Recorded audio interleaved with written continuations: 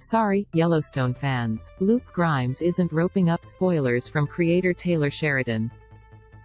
In honor of the show's mid-season finale January 1st, the actor behind character Kayce Dutton stopped by The Tonight Show starring Jimmy Fallon on Jan.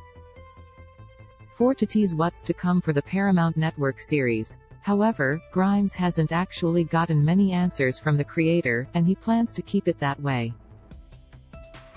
I think some of the cast knows the end. Some have been told. Some haven't, he revealed. I don't think Taylor, who writes our show, wants me to know either.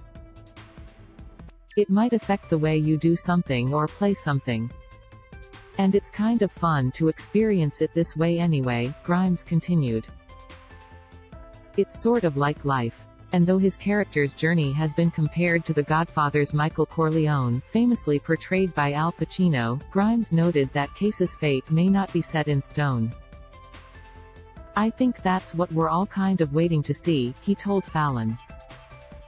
Can he step up and man up and do the things necessary to help the family keep the place or not? Grimes is joined by Kevin Costner, Cole Hauser, Gil Birmingham, Wes Bentley and Kelly Riley on the Western drama. Additionally, Sheridan is also responsible for the spin-offs on Paramount Plus, titled 1883 and 1923. You can catch the first 4 seasons of Yellowstone on Peacock now.